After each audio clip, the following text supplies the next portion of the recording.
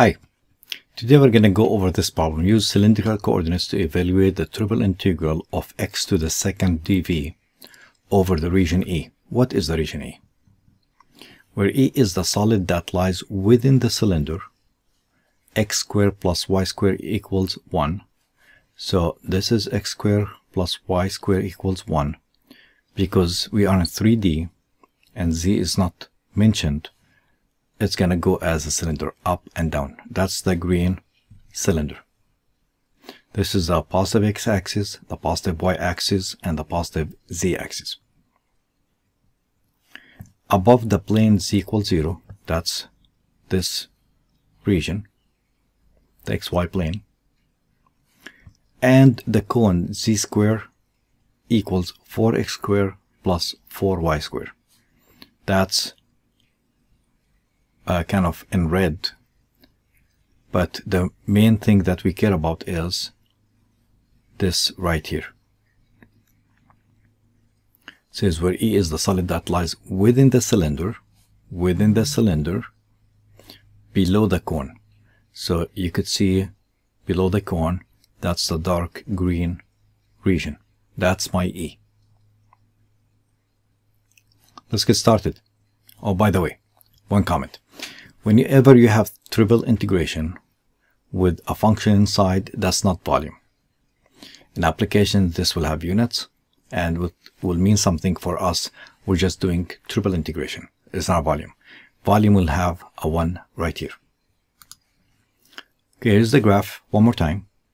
And we're trying to find the triple integration of this region here under the cone within the cylinder of x to the second, the function x to the second.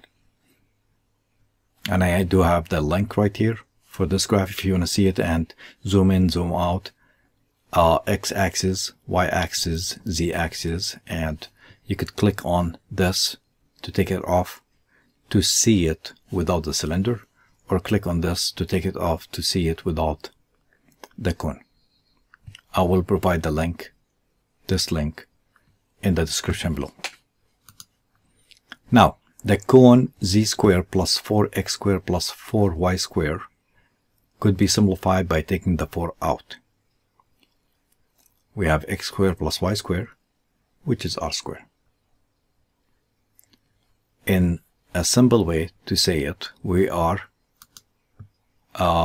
having z equals 2r.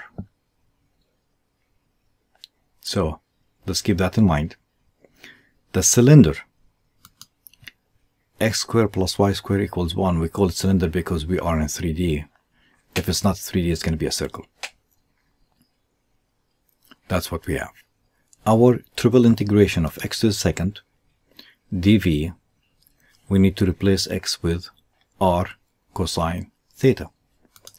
And of course, we need to replace dv with what we know in cylindrical coordinates. So we have r dz dr d theta. Now, those are clear notes that will help a lot by setting the triple integration of x to the second dv. Let's get started. As you could see, I do have 3 different colors. Red for dz, black for dr, green for d theta. We need to stay focused. Instead of x squared, that's my x right here, r cosine theta. That would be r squared cosine squared theta. Instead of dv, I have r dz dr d theta, r dz dr d theta. Simplifying inside, that will give you r cubed cosine squared theta. And to integrate, I like to stay focused with red, dz first. We'll take care of that. Then we'll go black, which is dr, then green, d theta. But the limits, the bounds right here are very important. To remember the graph in 3D, the floor was the xy plane, which is z equals 0. The top part is the cone. The cone is 2r because we simplified it right there. For the r, since we're going around and up to 1, because of the x squared plus y squared equals 1, r will go up to 1. And since we're going all the way around, theta goes from 0 to 2pi. That should be the main part. Sometimes we give questions to students to set the triple integration, and we tell them not to integrate because that's the main part. After that, it's just regular integrations with some skills of handling a cosine square and r. You know, it depends on your variable. So let's move on. Multiply r by r to the second. That's r cubed right there. I have dz dr d theta. Now we're going to focus on the red one. To integrate inside, there is no z. And we are integrating with respect to z. So that's like a constant to me.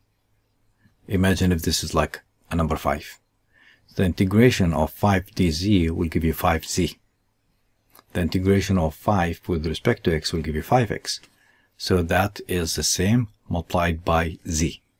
Now for z, we're going to plug in 0, which is not going to show anything. It's going to be 0. We're going to plug in 2r for z. Subtract 0 multiplied, and the answer will be 2r times this much, and that's going to be 2r to the 4th. Done with the first integration. We're going to now integrate with respect to r, which is in black, and we're going to plug in from 0 to 1. With respect to r, that counts like a constant. 2 is a constant. R to the 4th becomes r to the 5th over 5. That's what I have, 2/5. The 5 showed up because we increased the exponent by 1 and we divide by the new exponent. When you plug in 1, that's going to be 1. Plug in 0, this whole thing will cancel. So that simplifies quickly to cosine square theta. The 2/5, I took it outside of the integration. Finally, we're going to integrate with respect to theta. But since cosine square, I don't have a sign next to me to use substitution, we're going to use the formula that we all know and we need. Cosine square theta equals 1 plus cosine 2 theta over 2. So if you have cosine square, second degree, to bring it down to first degree, we use the half angle, the double angle identity. I call it double angle, I call it half angle because this is half of this and this is double twice of this. So we're going to replace cosine square by this much. 2 will cancel. And now I have it without the 2. When you integrate cosine 2 theta, I'll use u substitution. A u substitution will be u equals 2 theta. So you need outside du will give you 2 d theta. So I need a 2 here to use a u substitution, which means another half will show up front. And this is what I mean. So if you take your time and write u equals 2 theta for the integration of cosine 2 theta, du d theta would be 2. So du equals 2 d theta, or d theta equals du over 2. And that's the over 2 here. The integration of 1 with respect to theta will give you theta. All what I need to do is plug in 0 and 2 pi. Of course 2 pi first. But sine 2 pi is 0 and sine 0 is 0. So that's a 2 pi. Half times 0 is 0 minus. Plug in 0 here and plug in 0 here. That's going to be 0 plus half times sine 0 is 0. Everything simplifies to 2 pi inside and multiply it by 1/5, and that's 2 pi over 5. That should do it. It's less than 10 minutes.